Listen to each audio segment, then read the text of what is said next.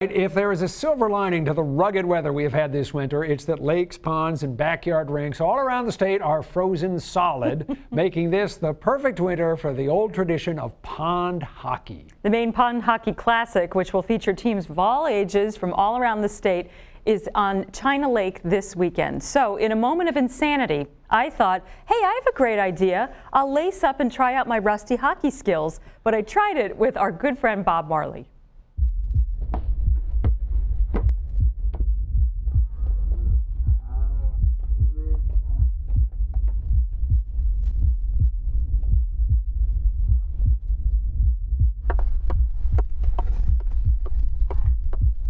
Going down, Marley.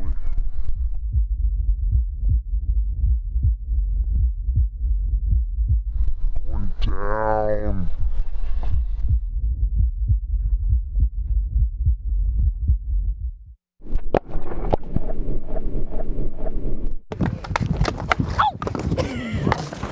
This is amazing. You know what's great about pond hockey, in my estimation, is that it costs nothing. You can show up with a bunch of guys, and I don't know what these nets are. They're very small. But you could make it with sticks. We used to use boots. Yeah. And you just put the boots out there, and you know, and you could go out and just play, and it's relatively inexpensive.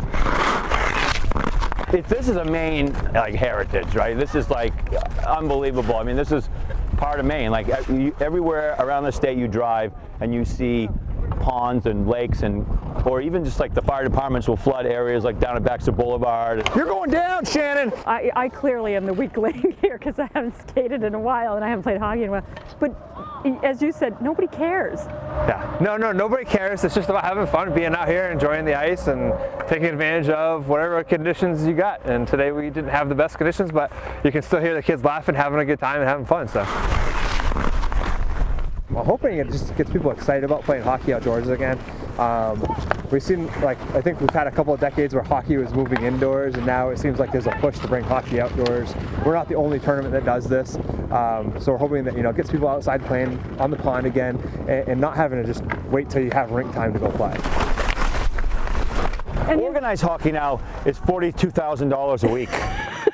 And you have to get up at 3 o'clock in the morning to get your child in. Right, and you have to drive to Lawrence, Mass. With 9 other families on a bus. And she has it. There she goes, deep in the corner. Oh, shoot, sorry. There's no sorries in hockey. There's no... I almost tripped a 6-year-old.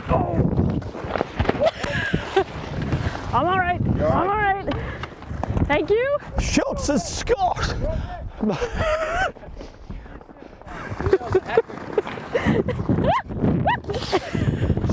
I'm going after you. And what do I do? You don't have to do that. That's uncalled for, Shannon. Come on, Marley. That's uncalled for. That's illegal in pond hockey. Okay. I don't like it. It's pond hockey. Oh, okay? really? Yeah. You want to go? Yeah, I want to go. Oh, you got it. You got it. Let me just... You Irish ladies are tough. I'm going to take my time. The biggest thing when we were kids with pond hockey was, this was the only rule, no lifting.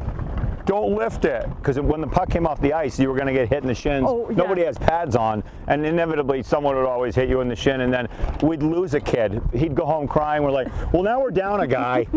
Now what are we going to do? Right, we'd have like a triage set up on the side of the thing. We're down to 2 guys because Chucky can't not lift.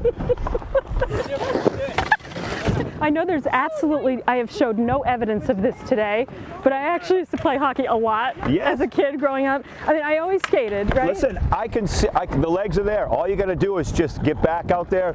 2 or 3 more years, you'll be back. And then, if I live that long. Thank you. I don't know if you've heard, we have a new healthcare plan here at work, and it's not real good, so I would say no more pond hockey stories for you. Pat Callahan was like, we're going to get calls because you didn't wear a helmet during that story. It was so fun, though.